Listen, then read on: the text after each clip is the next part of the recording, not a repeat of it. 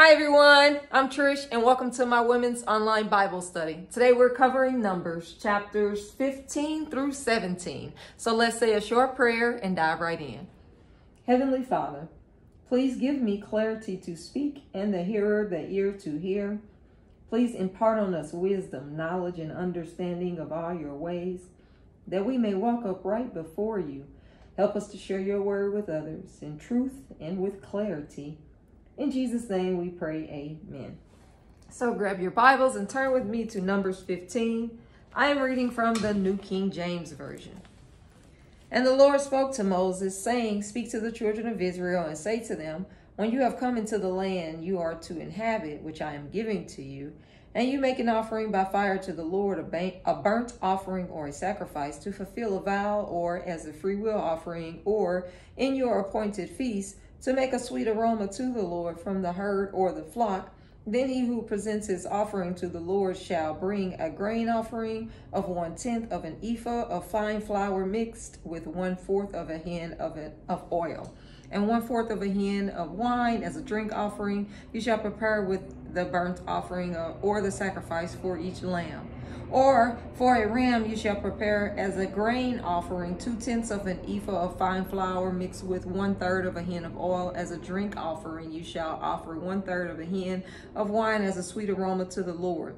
And when you prepare a young bull as a burnt offering, or as a sacrifice to fulfill a vow, or as a peace offering to the Lord, then shall be offered with the young bull a grain offering of 3/10 of an ephah of fine flour mixed with a half a hin of oil. And you shall bring as the drink offering half a hin of wine as an offering made by fire, a sweet aroma to the Lord.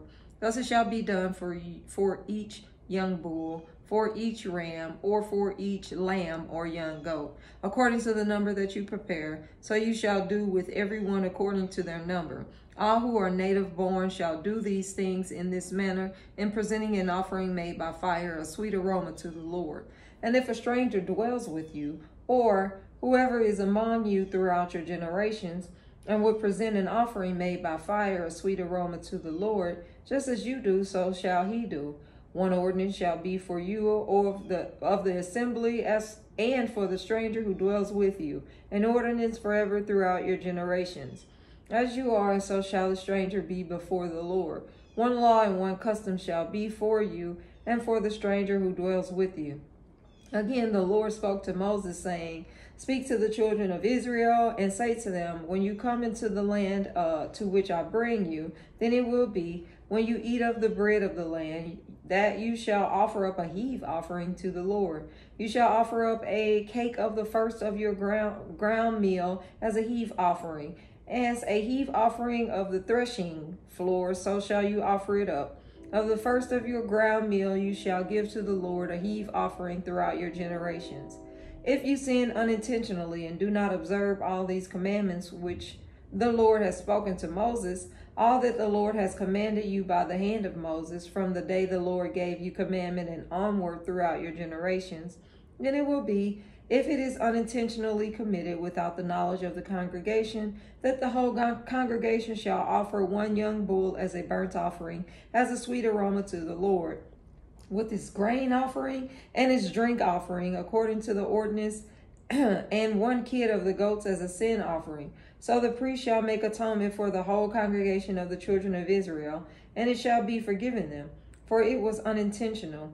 They shall bring their offering, an offering made by fire to the Lord, and their sin offering before the Lord for their unintended sin. It shall be forgiven the whole congregation of the children of Israel, and the stranger who dwells among them, because all the people did it unintentionally. And if a person sins unintentionally, then he shall bring a female goat in its first year as a sin offering. So the priest shall make atonement for the person who sins unintentionally, when he sins unintentionally before the Lord, to make atonement for him, and it shall be forgiven him. You shall have one law for him who sins unintentionally, for him who is native born among the children of Israel, and for the stranger who dwells among them. But the person who does anything presumptuously, whether he is native born or a stranger, that one brings reproach on the Lord, and he shall be cut off from among his people, because he has despised the word of the Lord and has broken his commandments. That person shall be completely cut off. His guilt shall be upon him. Now while the children of Israel were in the wilderness, they found a man gathering sticks on the Sabbath day. And those who found him gathering sticks brought him to Moses and Aaron and to the congregation. To all the congregation. They put him under guard because it had not been explained what should be done to him. Then the Lord said to Moses, that man must surely be put to death. All the congregation shall stone him with stones outside the camp. So, as the Lord commanded Moses, all the congregation brought him outside the camp and stoned him with stones, and he died. Again, the Lord spoke to Moses, saying, speak to the children of Israel. Tell them to make tassels on the corners of their garments throughout their generations, and to put a blue thread in the tassel of the corners. And you shall have the tassel, that you may look upon it and remember all the commandments of the Lord and do them, and that you may not follow the harlotry to which your own heart and your own eyes are inclined, and that you may remember and do all my commandments and be holy for your God. I am the Lord your God who brought you out of the land of Egypt to be your God. I am the Lord your God. Number 16. Now Korah, the son of Izhar, the son of Kohath, the son of Levi, with Dathan and Abiram, the sons of Eliab, and On, the son of Peleth, sons of Reuben, took men, and they rose up before Moses with some of the children of Israel, 250 leaders of the congregation, representatives of the congregation, men of renown. They gathered together against Moses and Aaron and said to them, you take too much upon yourselves, for all the congregation is holy, even every one of them, and the Lord is among them. Why then do you exalt yourselves above the assembly of the Lord? So when Moses heard it, he fell on his face, and he spoke to Korah and all his company, saying, tomorrow morning the Lord will show who is his and who is holy, and will cause him to come near to him. That one whom he chooses, he will cause to come near to him. Do this. Take censers, Korah, and all your company, put fire in them and put incense in them before the Lord tomorrow. And it shall be that the man whom the Lord chooses is the Holy One. You take too much upon yourselves, you sons of Levi. Then Moses said to Korah, hear now, you sons of Levi, is it a small thing to you that the God of Israel has separated you from the congregation of Israel to bring you near to himself, to do the work of the tabernacle of the Lord, and to stand before the congregation to serve him, and that he has brought you near to himself, you and all your brethren, the sons of Levi, with you? And are you seeking the priesthood also? Therefore you and all your company are gathered together against the Lord. And what is Aaron that you complain against him? And Moses sent to call Dathan and Abiram, the sons of Eliab, but they said, we will not come up. Is it a small thing that you have brought us up out of a land flowing with milk and honey, to kill us in the wilderness, that you should keep acting like a prince over us? Moreover, you have not brought us into a land flowing with milk and honey, nor given us inheritance or fields and vineyards. Will you put out the eyes of these men? We will not come up. Then Moses was very angry and said to the Lord, do not respect their offering. I have not taken one donkey from them, nor have I hurt one of them. And Moses said to Korah, tomorrow you and all your company be present before the Lord. You and they, as well as Aaron. Let each take his censer and put incense in it, and each of you bring his censer before the Lord. 250 censers, both you and Aaron, each with his censer. So every man took his censer, put fire in it, laid incense on it, and stood at the door of the tabernacle of meeting with Moses and Aaron. And Korah gathered all the congregation against them at the door of the tabernacle of meeting. Then the glory of the Lord appeared to all the congregation. And the Lord spoke to Moses and Aaron, saying, separate yourselves from among this congregation, that I may consume them in a moment. Then they fell on their faces and said, O God of the spirits of all flesh, shall one man sin and you be angry with all the congregation? So the Lord spoke to Moses, saying, speak to the congregation, saying, get away from the tents of Korah, Dathan, and Abiram. Then Moses rose and went to Dathan and Abiram, and the elders of Israel followed him. And he spoke to the congregation, saying, depart now from the tents of these wicked men. Touch nothing of theirs, lest you be consumed in all their sins. So they got away from around the tents of Korah, Dathan and Abiram. And Dathan and Abiram came out and stood at the door of their tents with their wives, their sons, and their little children.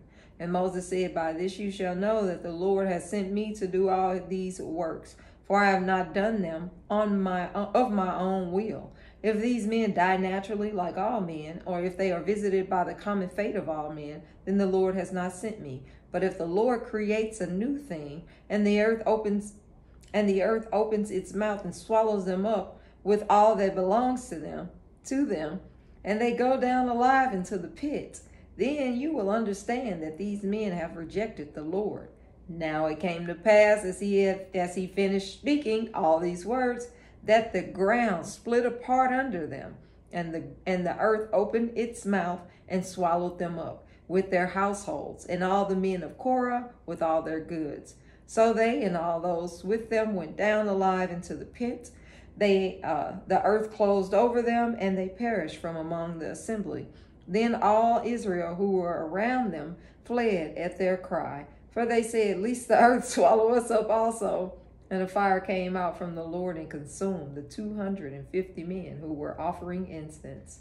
Then the Lord spoke to Moses, saying, tell Eleazar, the son of Aaron the priest, to pick up the censers out of the blaze, for they are holy, and scatter the fire some distance away. The censers of these men who sinned against their own souls, let them be made into hampered plates as a covering for the altar, because they presented them before the Lord. Therefore they are holy, and they shall be a sign to the children of Israel. So Eleazar the priest took the bronze censers, which those who were burned up had presented, and they were hammered out as a covering on the altar, to be a memorial to the children of Israel, that no outsider who is not a descendant of Aaron should come near to offer incense before the Lord, that he might not become like Korah and his companions, just as the Lord had said to him through Moses. On the next day, all the congregation of the children of Israel complained against Moses and Aaron, saying, you have killed the people of the Lord. Now it happened when the congregation had gathered against Moses and Aaron that they turned toward the tabernacle of meeting, and suddenly the cloud covered it, and the glory of the Lord appeared. Then Moses and Aaron came before the tabernacle of meeting, and the Lord spoke to Moses, saying, get away from among this congregation, that I may consume them in a moment. And they fell on their faces. So Moses said to Aaron, take a censer and put fire in it from the altar, put incense on it, and take it quickly to the congregation and make atonement for them. For wrath has gone out from the Lord, the plague has begun. Then Aaron took it as Moses commanded and ran into the midst of the assembly, and already the plague had begun among the people. So he put in the incense and made atonement for the people. And he stood between the dead and the living. So the plague was stopped. Now those who died in the plague were 14,700, besides those who died in the Korah incident. So Aaron returned to Moses at the door of the tabernacle of meeting, for the plague had stopped. Number 17. And the Lord spoke to Moses, saying, speak to the children of Israel and get from them a rod from each father's house. All their leaders, according to their father's houses, 12 rods. Write each man's name on his rod, and you shall write Aaron's name on the rod of Levi. For there shall be one rod for the head of each father's house. Then you shall place them in the tabernacle of meeting before the testimony where I meet with you. And it shall be that the rod of the man whom I choose will blossom. Thus I will rid myself of the complaints of the children of Israel, which they make against you.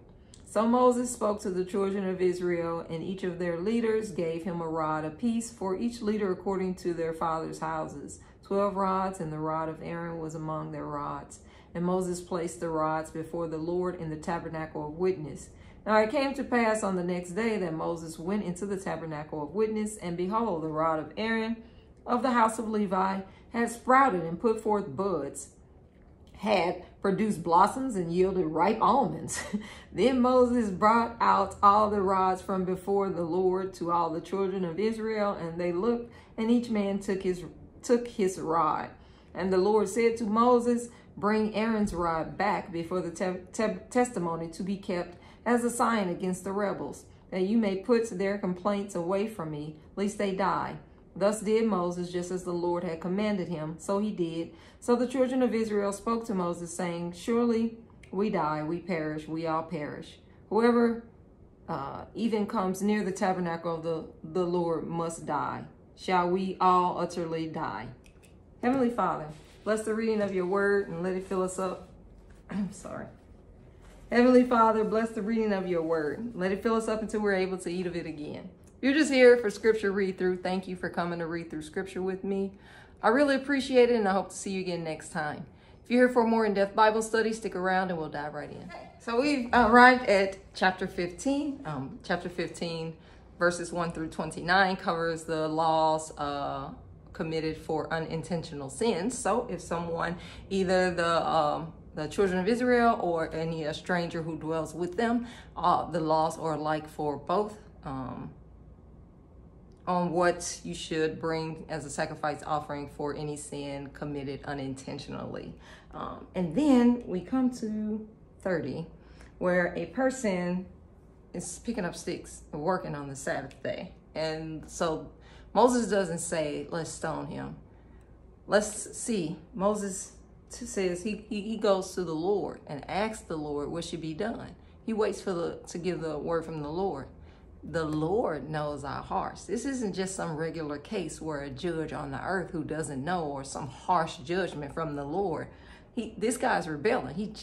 The Lord just gave the law saying when you enter the land, if you're doing something unintentional, then you should offer these sacrifices. If his heart was right, the Lord would allow him to bring back the sacrifice. But his heart obviously isn't right, because he's put to death and he's stoned right there.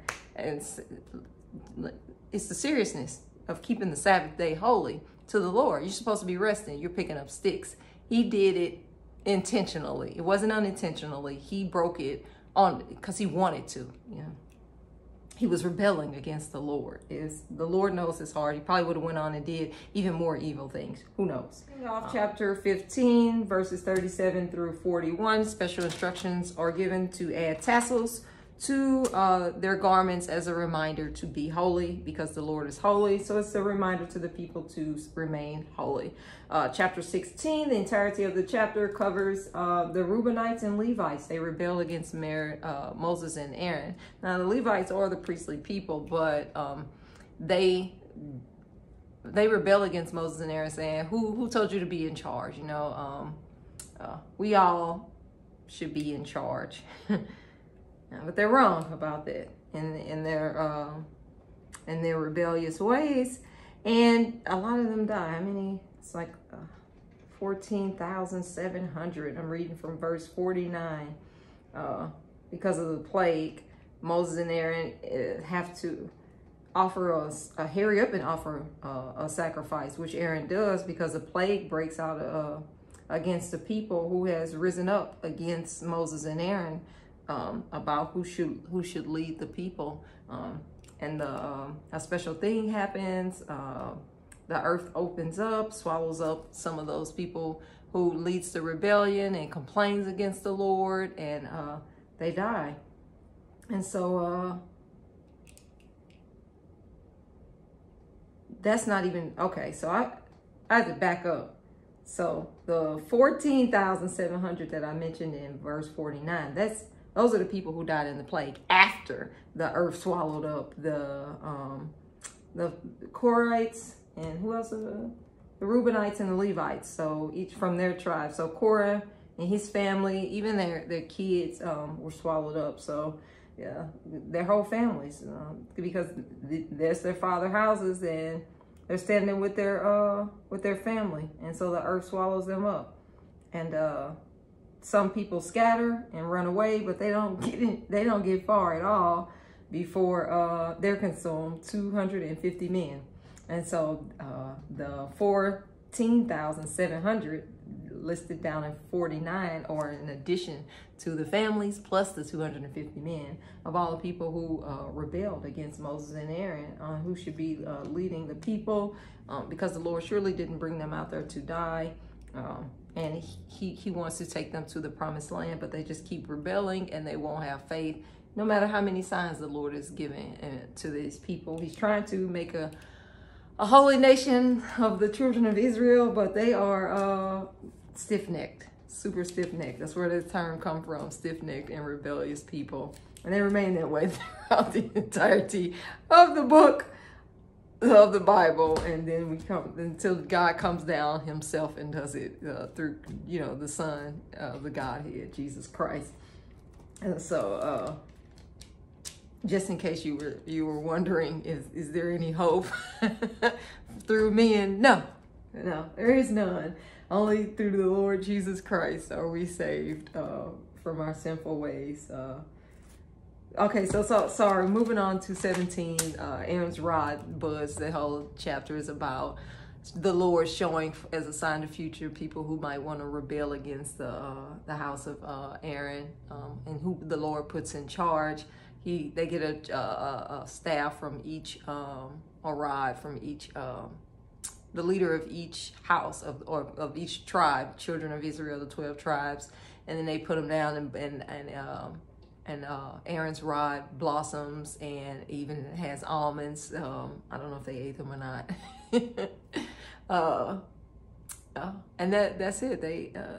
He left it there. They leave Aaron's rod there as a sign to the people so that they won't rebel against the Lord again. It's just different ways that the Lord is using to give the people a sign every time they rebel. And Moses, he's so faithful. You know, thank God for a saint like him of old who always went in and prayed for the people. He was such a great leader, because when the Lord was ready to destroy, not that Moses changed the Lord's mind. The Lord already knew that he wasn't going to destroy. He's just speaking to him as to make it humanly, like, so he knew that Aaron, just like he knows when I'm going to cry out and pray to him, or to have mercy on me or somebody in my family whom I love, who might rebel against the Lord or say something crazy, and I have to say, you know, Lord, forgive me. You can think about people who do certain things, like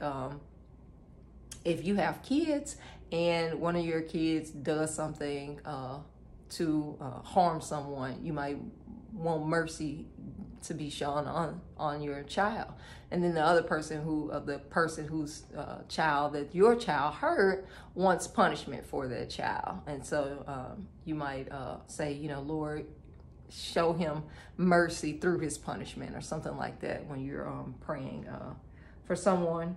I'm probably off topic from rambling on, so I was within topic, but I am starting to ramble, so I'm just going to wrap it up, and I will see you guys next time.